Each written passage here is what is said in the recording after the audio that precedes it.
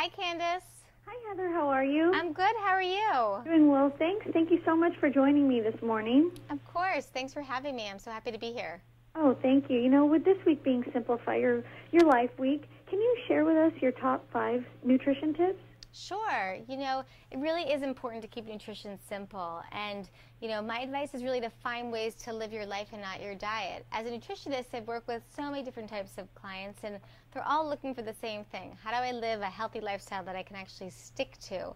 So today I really wanted to give you some tips that will really help you learn how to simplify your nutrition. And I figure why not get started with breakfast, since that's a meal that a lot of people either skip or they make the wrong choice because they say they don't have enough time.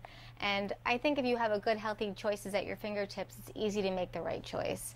So one recommendation would be to start with Greek yogurt. You could take a low-fat, 0.2% Greek yogurt, add some high-fiber cereal to it, and then put some berries in it, and that's a great breakfast. That'll get you started off on a much better note than if you end up eating a bagel, for example, at breakfast.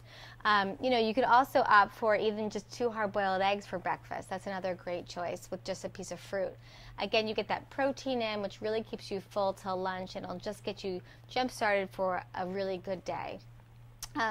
When it comes to lunch, one of my suggestions is to brown bag it, because I think a lot of us eat lunch at work anyway, and people say, I don't have time to pack my lunch up, but they still go out for lunch and bring it back to their desk.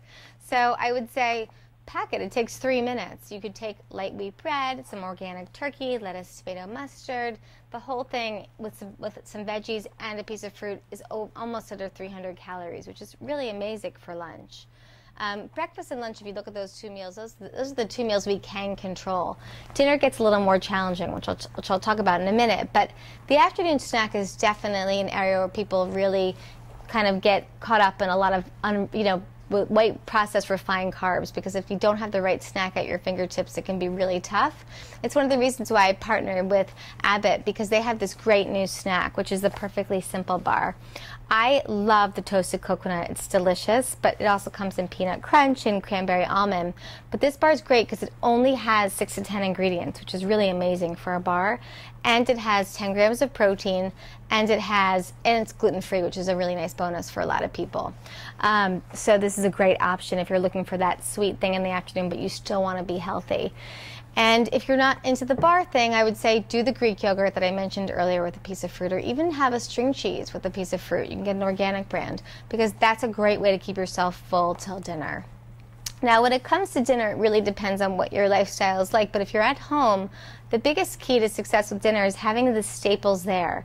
You know, if you have some frozen chicken breasts in your freezer, take it out in the morning so that it defrosts during the day. That way, when you get home, all you have to do is take that chicken, dip it in some egg, dip it in some whole wheat breadcrumbs, and you can literally bake it in the oven at 425 for 20 minutes in a Pyrex dish, and you get the perfect breaded chicken cutlet, which you could use over and over again. You can use it one night with some arugula and tomatoes and make chicken Milanese with some balsamic vinegar.